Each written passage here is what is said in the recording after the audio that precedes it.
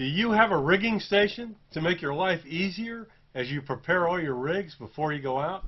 You know, 5 minutes messing with a rig on the water is 5 minutes you're not catching fish. Let me walk you through my rigging station on this episode of the channel. Welcome back! If you're new to the channel, we cover kayak modifications, spin, and fly fishing. So poke that subscribe button so you don't miss anything. Let me orient you to what I've got around me, and then I'll show you the key element that makes making a rig so much easier. So first, of course, I've got a tackle box here that has the bits and pieces I need to make my rigs. You know, jigs, hooks, even got my little LED lights in here, you know, rubber bands, anything I think I might need to make a rig. Then I have a little bit of water out here in this small cup that I put a little water in so I can lubricate my fingers when I'm making a rig and I don't burn the mono or the fluorocarbon as I tighten things down.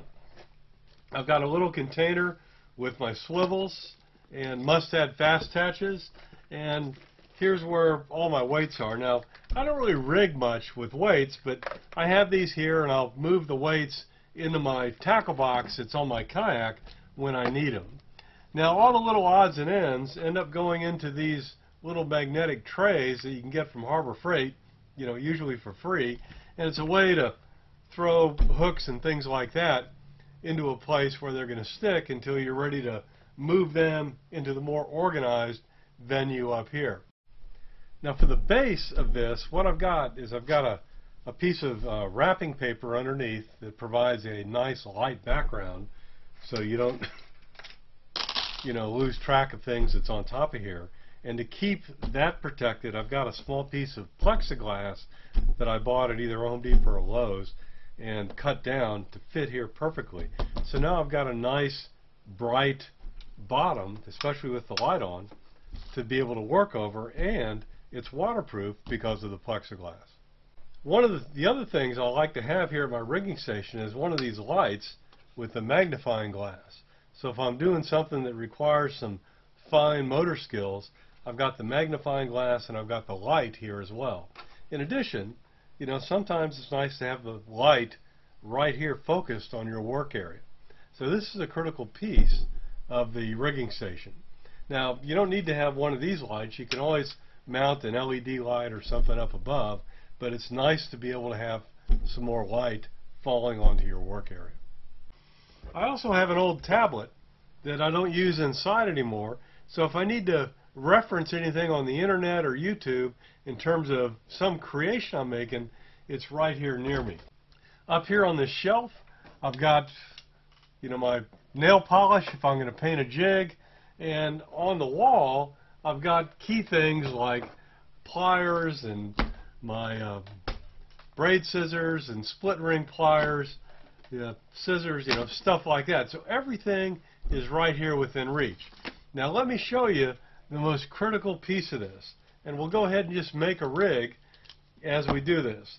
Now I use a lot of bottom rigs, so the first thing I do is I'll just tie a double overhand knot. It's called a surgeon's knot, and that'll create a nice big loop here that I can use to attach a weight to. Dip my finger in the water, and now here's the key thing. I've got a bent nail right here. Let me get a close-up of that for you. So see this bent nail I've got right here?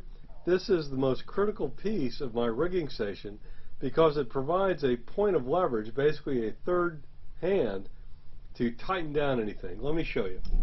So I've got my rig here, I've wet it down, and now I can just pop it underneath here, pull it tight, and then I always grab the tag end and give that a tug with the pliers.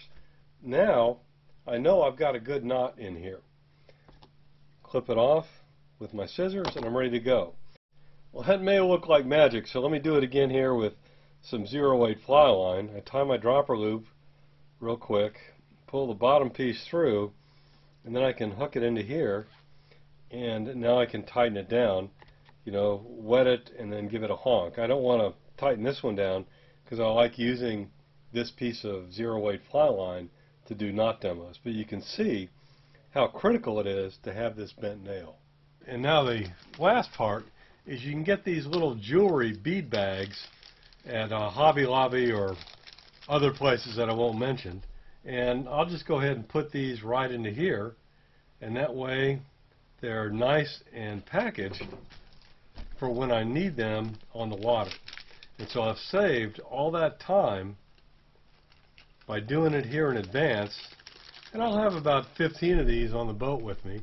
But now I'm ready to go, so I can sit here in the space of about 15 minutes, make enough rigs to deal with whatever's going to happen out there on a couple trips. Now, I've got the joy of having a big shop out here in the final house I'm going to live in, but you don't really need this much room to have the same thing.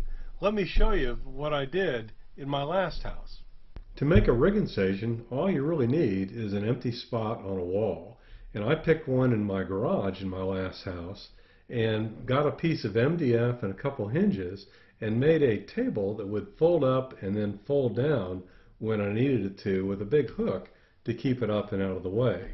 And later on I added a mount for a light as well as a plug that I could plug that light into, as well as anything else electronic that I needed. So you don't need much to make one of these, and that bent nail is the key component. Do you have good ideas for a rigging station? Is there something you would suggest that I add to this one? If so, throw it in the comments. Thanks.